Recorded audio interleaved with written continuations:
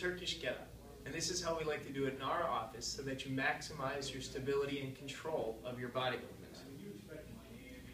So you start here, shoot it up here. Same leg is bent, that's extended in the air. And what you're going to do, a partial kind of sit-up / lean onto your left forearm. So it looks like this right here. Okay. You extend up to your hand. Bring the butt up all the way and back right here to an upright position. And then you stand up. Then you do that whole thing in reverse. Left foot back, left knee, left hand right there. Maintain eye contact with the kettlebell. Butt up in the air, butt to the ground, forearm, and down. You can do this on both sides. Go through that whole process again. Straight on up.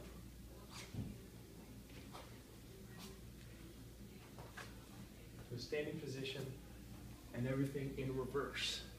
Now one thing I like doing with my patients to really make sure they have control and stability in their shoulder is from this position right here, you can rotate the kettlebell as far to both directions as you possibly can.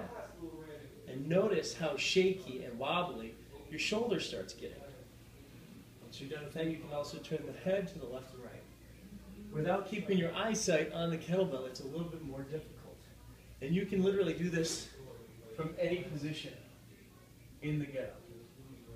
Always paying attention to your control and your stability